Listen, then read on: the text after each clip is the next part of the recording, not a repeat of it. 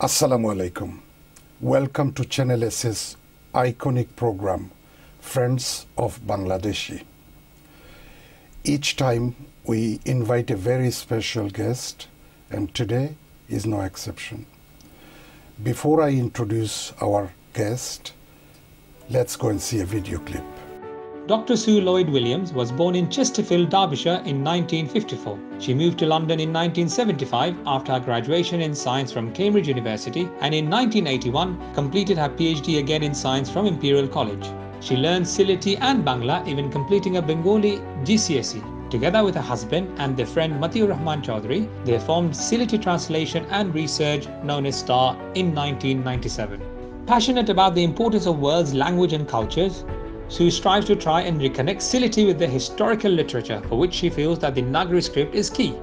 Through her work with STAR, Sue has had a part in commissioning the transcribing of many Sylheti radio and video dramas and the typing up of Nagari putis onto computer. This enabled her to compile a dictionary of modern Sylheti to Bangla and English, as well as a dictionary of words found in the old puti literature, and hopes to publish these soon. Additionally, she has compiled a Nagari alphabet book and the book Sylhetite Lakhar Pora, through which many people have learned to read and write the Nagari script. It's time to introduce our guest, and the lady is Dr. Sue Lloyd Williams. Welcome to Channel S. Thank you. Tell us briefly about your parents. Well, I grew up in what I always thought was the East Midlands part of England. Nowadays, living in London, people call it the North, but it is East Midlands. East Midlands, Bolsover in Derbyshire. And there were, I think, almost no people other than local white British people. It was a mining area, and I did not have any contact at all with people. So you were born there? I was born there. Okay. You used to read a lot when you were young? Yes, I did read a lot, and I was always interested in mainly novels, but writers who wrote from or about the East.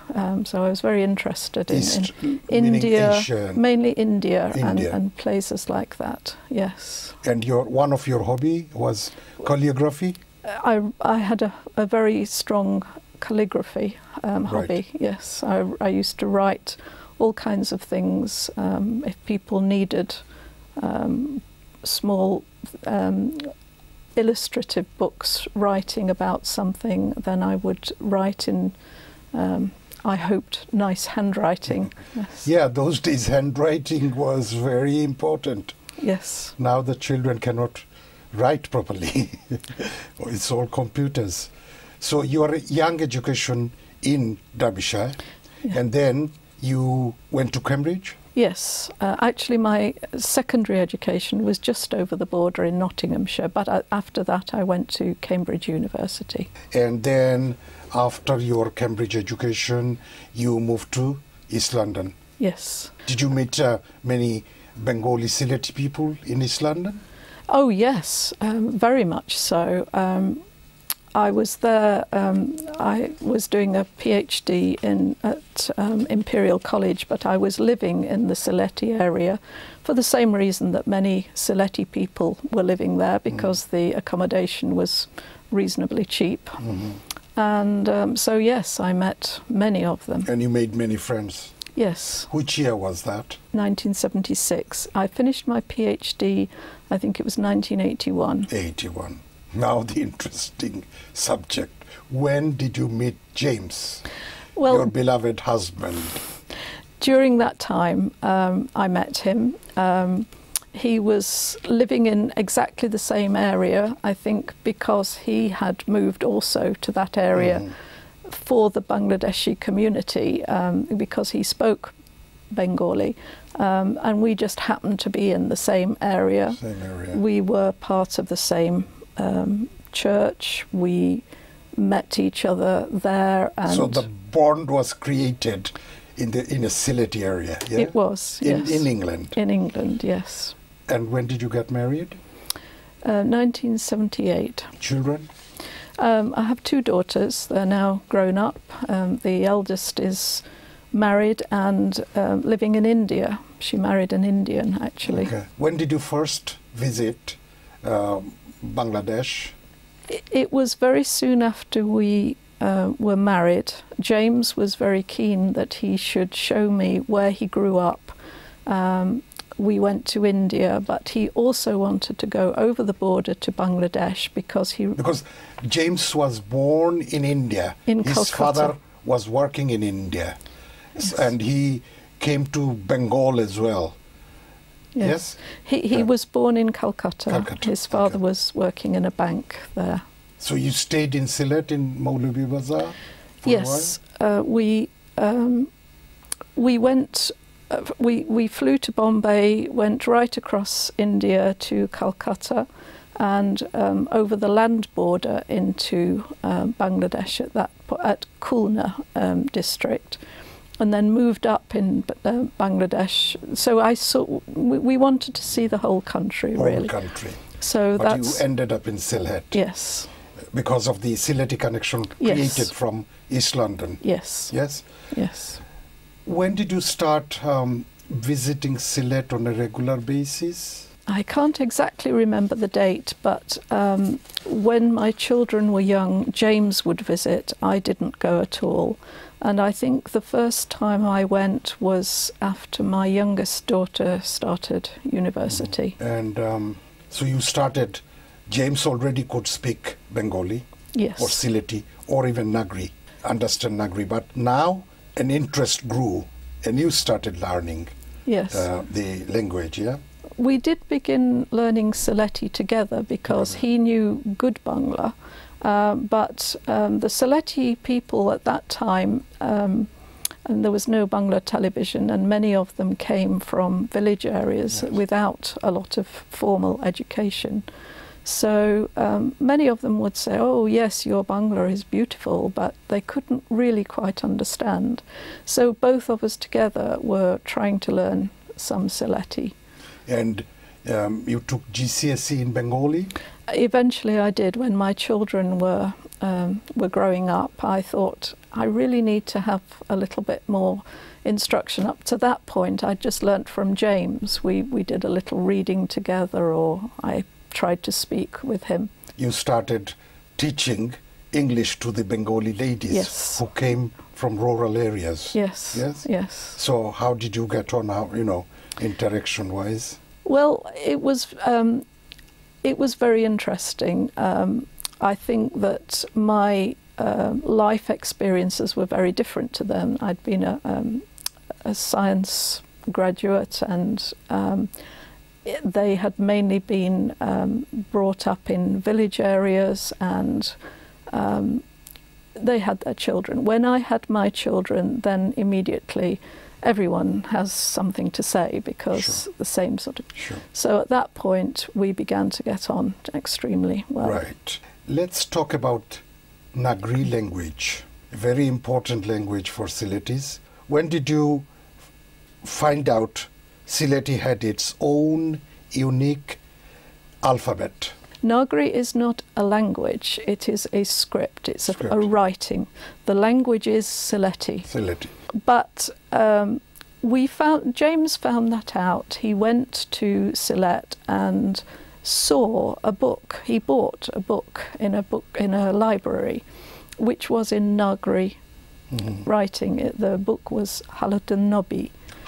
And very, very popular book. And he wanted to find out how to understand that. There were no books. Everybody said, oh, no, no, no, no. Sylheti has never been written down.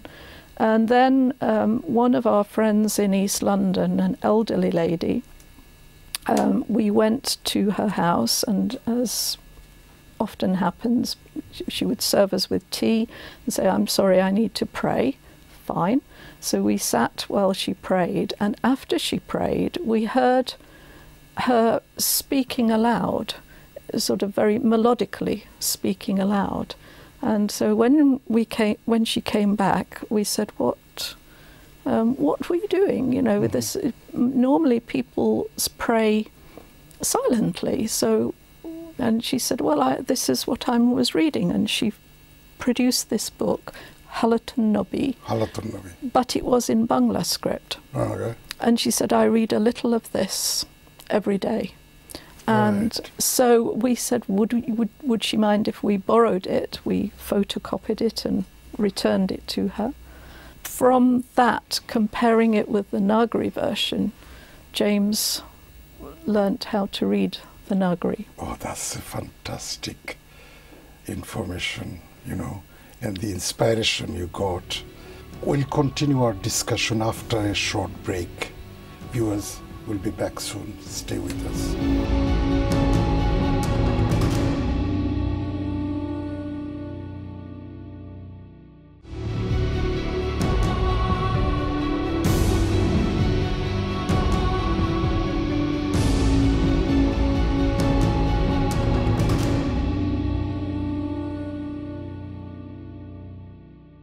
Welcome back. We were discussing about Nagari language. You started taking more interest in Nagari now. And, yes. And you started reading and writing Nagari? First of all, James said, we need to have some way of typing this Nagari, Right. because already for my own language learning, I was compiling a word list, which has grown into, I hope, a dictionary. I hope I will be printing that soon. Soon. So we needed to have some way of writing Sylheti down to study the language for the grammar and, as I say, dictionary. We just didn't know quite what to do. James said, right, we need a computer font, a digital font. Tell us about STAR, the Sylheti translation and research. At that time, we started getting Nagari scripts from people, collecting them, looking out for them. We don't actually own any of them, but we have photocopies or photographs. And at that time, we needed some help, really. So Mr. Mutiar Rahman Chowdhury came and assisted us. So he would look at these, and the putties that we were looking at, the putties, Yeah. some of the words are quite old words, and there are many Arabic and Persian words, even more than in modern Sylheti, which itself has more Arabic and Persian than Bangla. We had a little help from him in doing that, and yes, we started thinking, everybody brings these books. They say, oh yes, my grandmother used to read them, or something. It was often ladies who read Nagari. Okay. I think because at the time when Nagari was common, the menfolk in the professions, the legal profession and so on, were doing their work in Persian, actually. Okay. So that Farsi. was Farsi. That was the main professional language. But the ladies were using Nagari. Nagari. So you went to a workshop? Yes, my husband in England? said. Yes, my husband said we want a digital font, and I said, I don't know how to do this, but we found people who could help us. And yes, I went to a workshop, and when they saw that we had these photographs of all these letters and pages of putties, they said, well, could we use that as the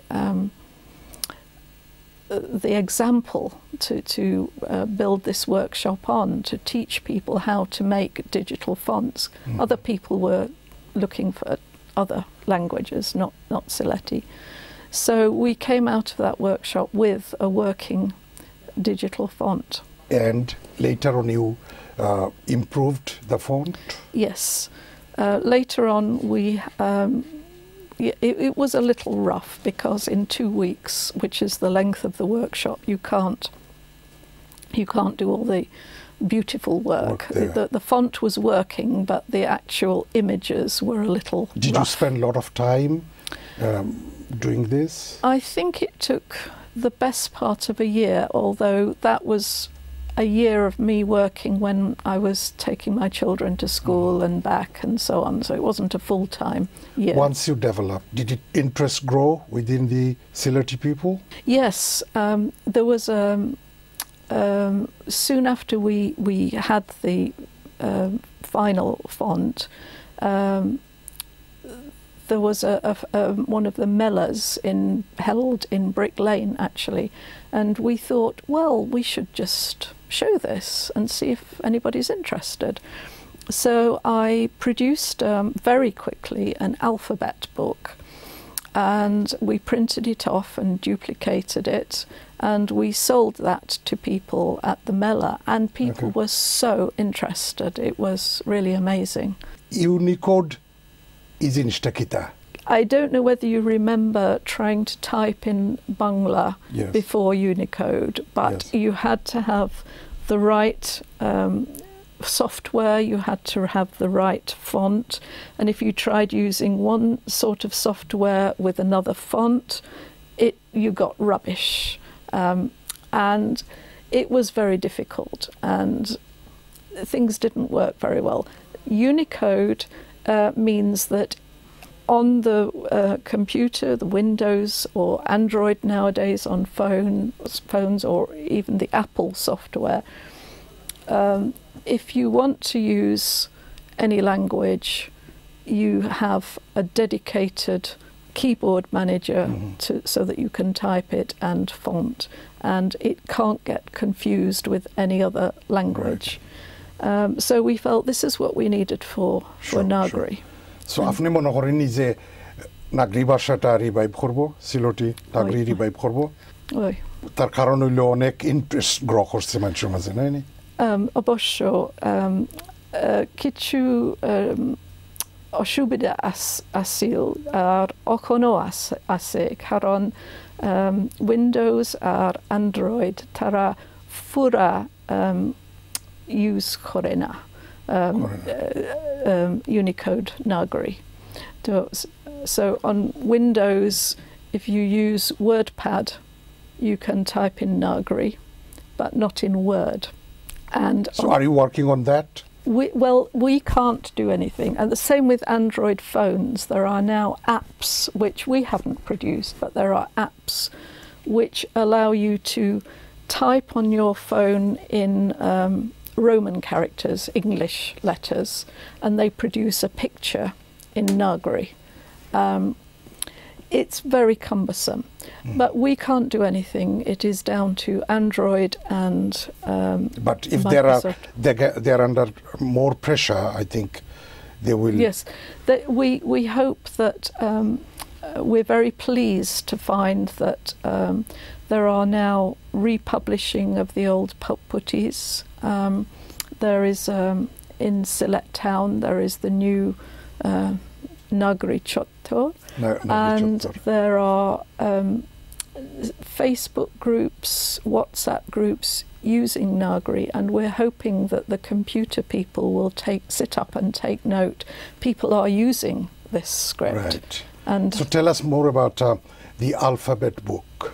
As I said, it was done very quickly, and quickly went through, sold out, and each, I think there were about 7 different editions done fairly soon after that, because each time it was improved a little more. Right. But it's very simple. It's many people have really enjoyed it, and although we did come out later with a book, Learn to Read and Write Sylheti Nagari, in many cases people learn to read and write Sylheti Nagari just through the alphabet book, because we have the equivalents in Bangla, Lipi, and in Roman English. So what is your opinion? How can we get more people interested in the language and preserving the language? I think that our concern, I have two concerns actually. One is historical and one is current. The historical one is that the old putties are dying out. The climate in Bangladesh is not kind to paper, and many people are finding that the insects eat them, or the flood comes and they get ruined. So they should be preserved for people, because it is the heritage of Sylheti people. It is Sure. a lot of their history is in there. Now you go and live in Sylhet half of the time, Yes. and you have a rented house there. Where We do. In one Sylhet part of town. Sylhet town. Yes. Do people take you as a Sylheti person, or are they hospitable? Oh, very hospitable. That is one thing that there's no doubt that they're very hospitable, very friendly people. I don't look like a Sylheti lady. I do wear salwar kameez when I'm there, largely well, it's very comfortable, but also out of respect, really.